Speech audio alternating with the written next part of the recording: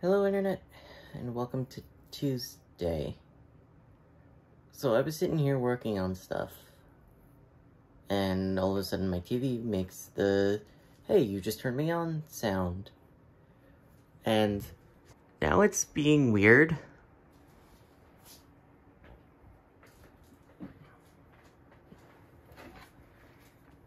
Like you could see down here, it looks really messed up, and now I'm scared that my TV is broken. Which is not great because it's expensive to replace a TV, especially a 50-inch like this.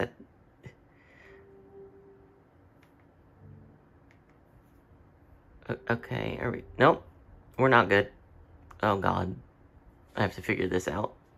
I tried unplugging it and leaving it unplugged for a little while, and I hoped it would help, but it doesn't seem to have helped at all. In fact, it's just as bad, if not worse. I also now have unplugged the, all of the HDMIs from it, so the only thing plugged into it is the power cable. And I don't know what happened or how to fix this. And now it's working with pretty much no problem. I don't understand what the issue is. So what I've done is I have this extension cord running from the other side of the room. It's now plugged into this. And I also changed the batteries in this in the hopes that one of those two things was the issue and is now resolved. I don't know. I'm gonna plug the HDMIs back in a minute. But it was understandably stressful. It was pretty stressful trying to figure out what the issue might be.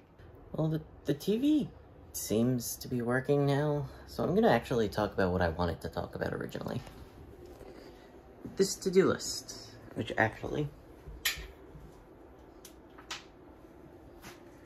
I can cross one more thing off for.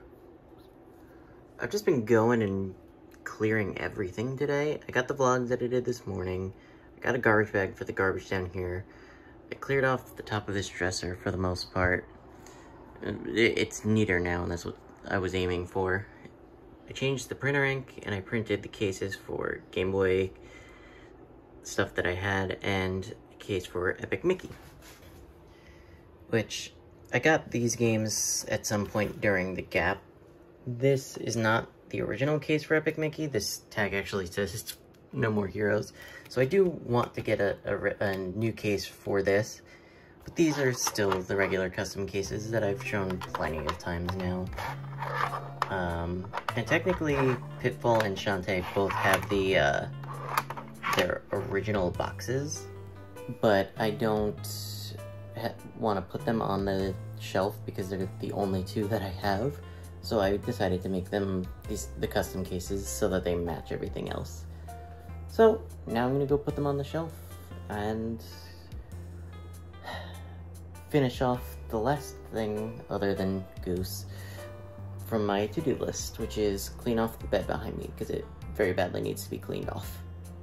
Never ended up finishing the clearing of my bed, but because I got everything else done, I'm not too torn up about it. So, it's okay, but it was a productive day, so I'd say things went pretty well. So, I'm gonna call it here. I'd like to thank you all for watching. Hope you had yourself a damn good one, and I'll see you tomorrow.